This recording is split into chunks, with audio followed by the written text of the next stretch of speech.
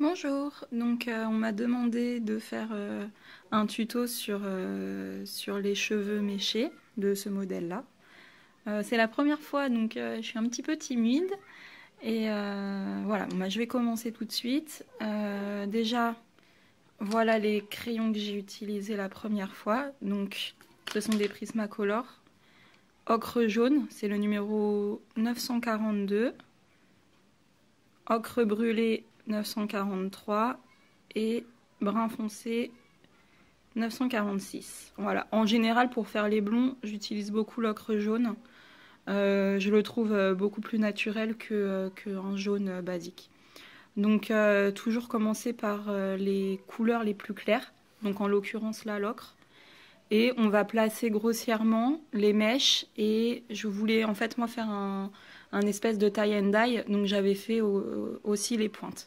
Pas toutes parce que sinon il y aurait eu toute cette zone là un petit peu trop jaune. Donc que quelques-unes.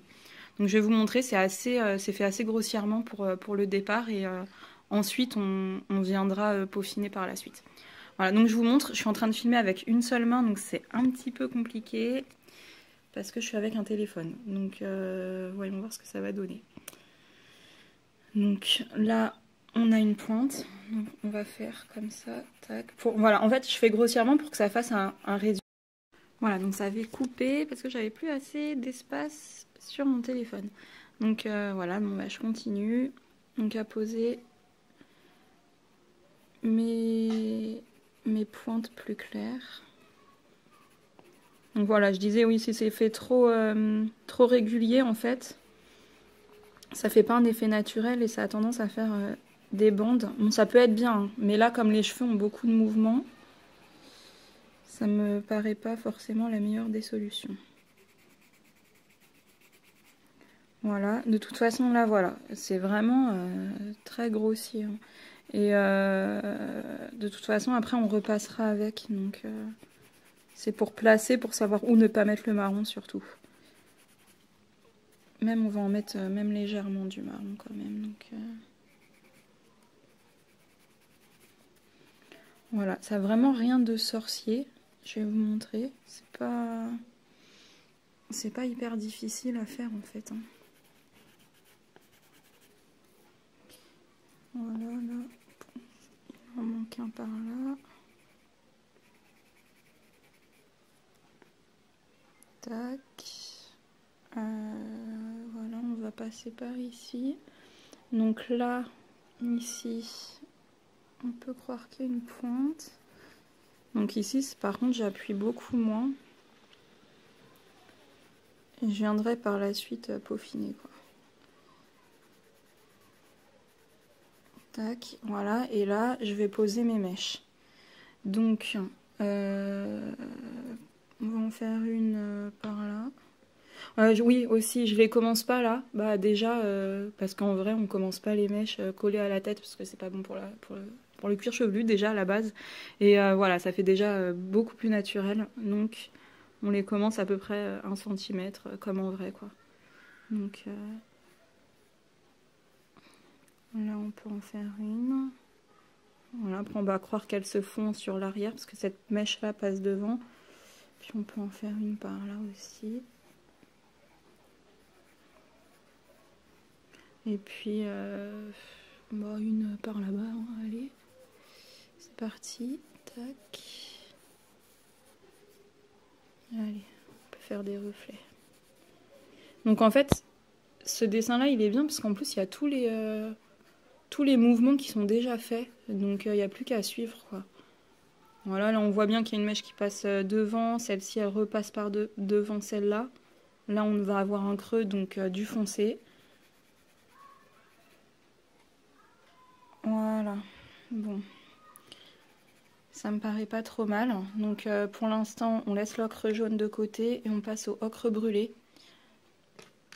Donc là, c'est tout simple. Je vais passer quasiment sur la totalité sans trop appuyer. Voilà, donc... Tac. Enfin, sur la totalité. Ouais, partout, il y a du blanc, quoi. Après, pour faire fondu, on va montrer bien ici. Là, j'avais pas de couleur, donc j'y vais. Je repasse légèrement par-dessus et n'hésitez pas non plus à refaire comme des petites mèches, quoi. Et vraiment, voilà, comme ça. Tac. Là, j'appuie vraiment pas. Là, par exemple, tac, il n'y a pas de couleur, on va faire comme une mèche. Tac. Ensuite, passer par ici.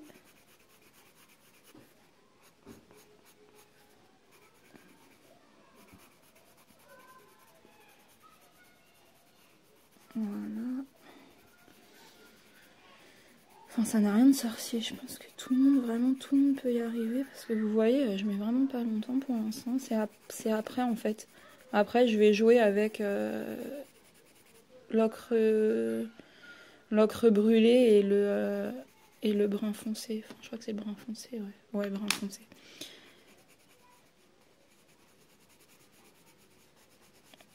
Tac.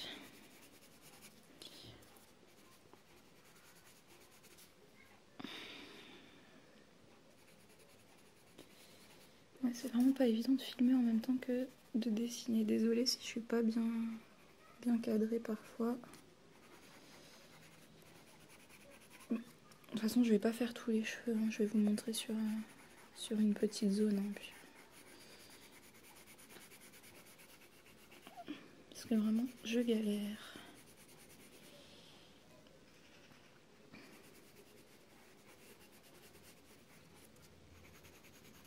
Voilà, donc je repasse à certains endroits sur l'ocre jaune, comme ici.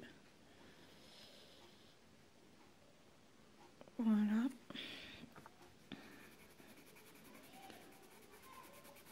Et c'est après que tout va se faire de toute façon. Voilà, bon, je vais déjà vous montrer sur cette petite zone. Et après, je viendrai travailler le haut ici pour vous montrer avec les mèches. Donc, maintenant, je prends mon brun foncé. Voilà, 946. Et donc là, en fait, partout où les cheveux sont en dessous, je vais faire un petit dégradé. Donc là, on va partir en appuyant assez, quand même. Et on relâche la pression doucement. Voilà. Là, on va faire comme s'il y avait un creux. Donc quand il y a des creux, c'est foncé. Ça va permettre de mettre cette mèche-là en avant. J'évite d'aller là trop foncé pour qu'il y ait quand même un contraste. Voilà, de toute façon tout se joue sur le contraste. Hein. Si là voilà, je peux faire comme une petite mèche marron. Tac. Donc là, j'y vais sans appuyer. Et j'appuie beaucoup ici. Voilà. Donc là, je vais reprendre mon ocre jaune, je vais repasser dans le marron. Et en essayant de remonter. Voilà. Tac. Je reprends mon ocre brûlé. Et je fonds la couleur. Voilà. Je me demande si j'ai utilisé de l'ocre brûlé la première fois quand même. Parce que ça me paraît un peu différent. Mais bon, on verra. Au moins j'aurai comme ça pas deux fois le même coloriage. Tac. Voilà, moi c'est vraiment à la fin que je peaufine. Au départ, je pose vraiment juste mes zones pour avoir une idée d'ensemble. Hein. Tac, là, comme il vient en dessous, je fais une petite ombre. Voilà, là.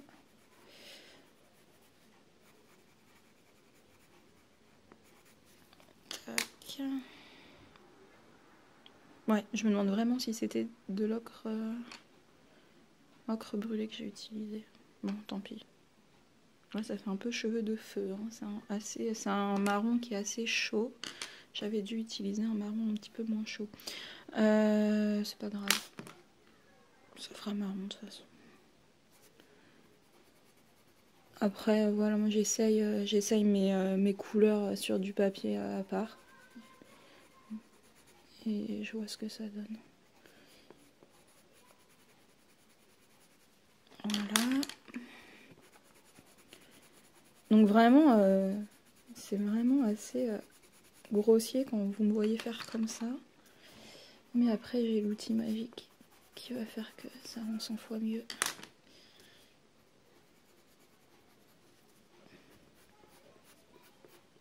Voilà, n'hésitez pas non plus à faire des petits... Là par exemple cette pointe là, je la trouve beaucoup trop jaune quoi. Donc je vais faire des petites mèches.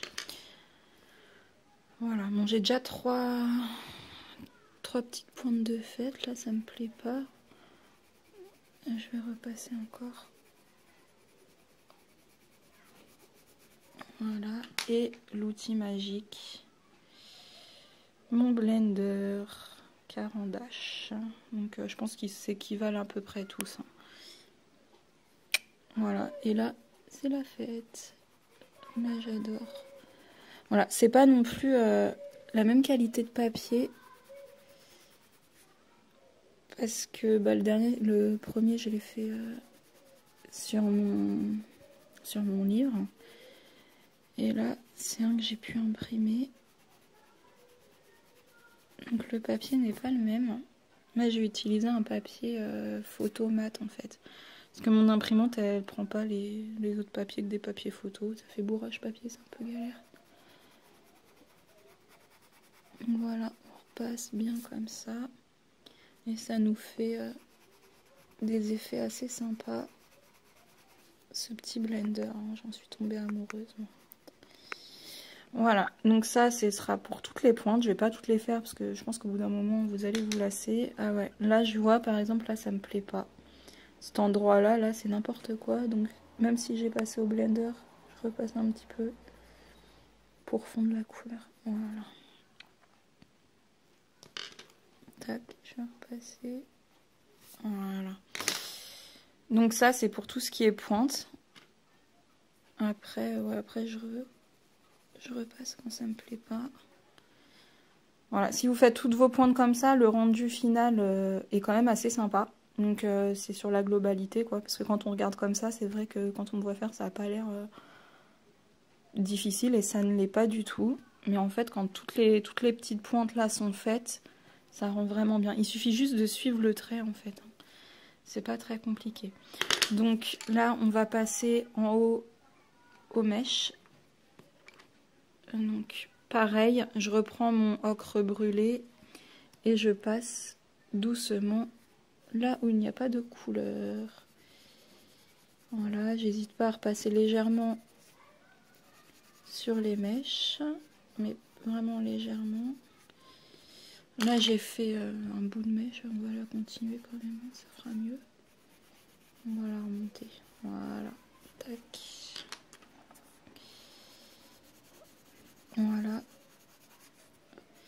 Comme les Prismacolor pardon, sont assez gras, si j'appuie assez sur ma mèche, en fait, même si je passe une couleur plus foncée, la couleur plus foncée va à peine accrocher.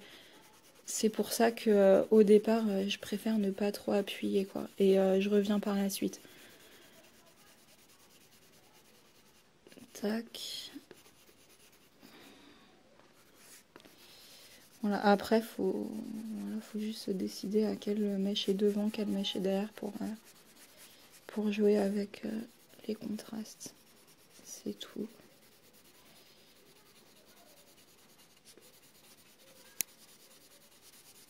Voilà, tac. Tac. Voilà, bon là, elle a une grosse raie blanche. Moi, je déteste ça. J'ai l'impression de voir mes cheveux, là. Donc là, c'est les coloriages. Elles sont faites pour être belles. Donc j'enlève ça. J'aime pas voir les crânes des gens. C'est pas beau. Voilà, donc là, j'appuie quand même assez. Voilà, donc ouais, là, j'ai fait dans ce sens-là pour suivre... comme si elle avait du volume, quoi, pour suivre le mouvement du cheveu. Puis après, tac, je passe en appuyant moins. Je repasse même un petit peu sur mes mèches, c'est pas gênant, au contraire.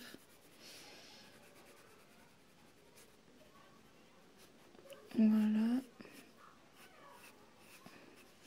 Après, voilà, j'essaye de suivre un petit peu. Donc là, attendez que je regarde, parce que j'ai le téléphone devant la tête. Ouais, c'est là. Avec cette ligne-là, cette mèche là, en fait elle passe derrière. Donc là je vais foncer assez. Voilà. Et après, tac, j'appuie moins. Là on va faire un petit dégradé, tac. Là pareil. Après, faut pas hésiter à que ce soit pas parfait en fait, pour que ce soit naturel. Parce que si vous faites des mèches trop uniformes, sans oser repasser par-dessus, ça fait pas naturel. Donc là, vous voyez, avec mon ocre brûlé, je repasse légèrement dessus, quoi. Tac.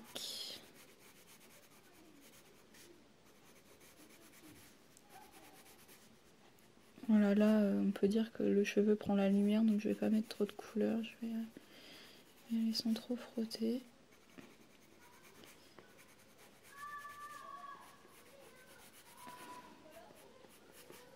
Voilà. Donc de toute façon, tant que c'est pas passé au blender, moi je trouve le résultat assez vilain. Et sur le premier, ça m'avait fait exactement pareil. C'est pour ça que j'ai passé le blender. Je le passe pas sur tous mes colos, mais là, c'était vraiment nécessaire. Et encore sur ce papier-là, comme le papier a moins de grains, ça fait moins l'effet horrible qu'il y avait sur le premier. Voilà. Tac. Donc là, pour moi, là, il y a un creux, quoi. Donc je vais reprendre mon brun foncé. Et je vais en mettre une petite couche. Voilà. En gros, vos couleurs foncées forment les creux. Les couleurs claires, les reliefs. C'est un truc important à savoir, ça. Voilà. Donc là, je reforme un petit peu de mèche. Et à la fin, bah, je reprends encore mon ocre jaune. Et puis... je vais repasser même sur le marron clair pour que tout se mélange bien. Voilà. Là, il n'y a pas assez de couleur. Je vais repasser de l'ocre brûlé. Tac. Voilà. Le principal, c'est juste de suivre le mouvement du cheveu, quoi. Tac.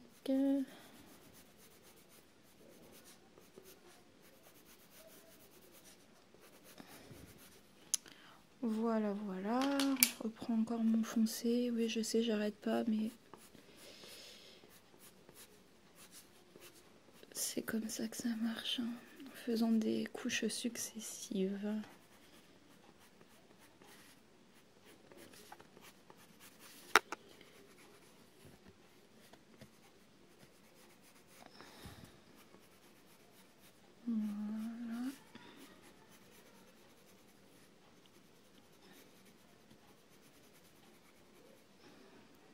Super, beaucoup. Tac. Tac. Là. J'aime pas, ça s'arrête trop net, donc on va repasser. Voilà. Voilà, en gros là, bah, j'ai l'impression que les cheveux sont encore plus méchés que la première fois, donc c'est pas plus mal. Hein. Bah voilà, accessoire magique, le blender. Et on va voir ce que ça donne. Donc... voilà, je repasse. Alors là, je me casse pas la tête à me dire non, je vais d'abord passer sur clair, ensuite sur le foncé. Je passe vraiment, vous voyez, vraiment partout. Comme ça, justement, ça va fondre bien toutes mes couleurs. Tac. Tac.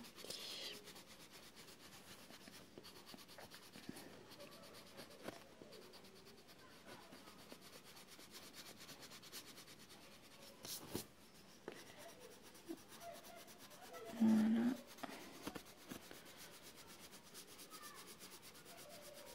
Et c'est ce qui va permettre de faire naturel et de bien tout fondre.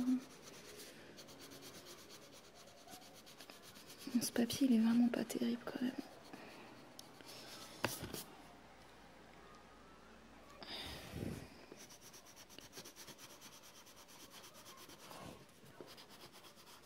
Voilà, en gros, moi ce que je peux vous dire, c'est que juste pour un résultat naturel, faut y aller à l'arrache, quoi. Faut se lâcher. Regardez la différence là. On voit que là c'est pas passé, là c'est passé au blender. C'est quand même hallucinant. Ce blender là, raviveur d'éclat.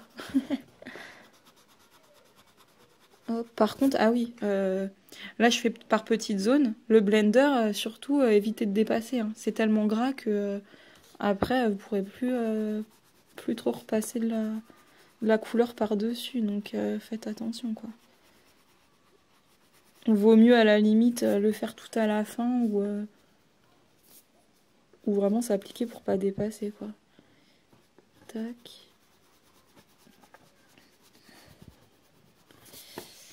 Donc voilà ce que ça donne. Ouais, donc c'est définitivement pas l'ocre brûlée que j'ai utilisé parce que là on dirait qu'elle a des mèches miel et des mèches rouges. Et le premier ça faisait pas ça. Mais bon, c'est pas grave. C'est sympa aussi. Vous avez vu le processus pour le faire. Donc voilà, le tout c'est juste de suivre le cheveu, de pas se prendre la tête, de bien placer ses couleurs foncées pour donner le relief aux bons endroits. Donc de toute façon, en gros, le foncé, moi je le mets toujours aux racines. Et là où il y a les creux, donc par exemple ici. Voilà, et puis par mèche pour que ça fasse naturel. Voilà, bon bah c'est fini, et puis bah, merci de votre attention. Bisous.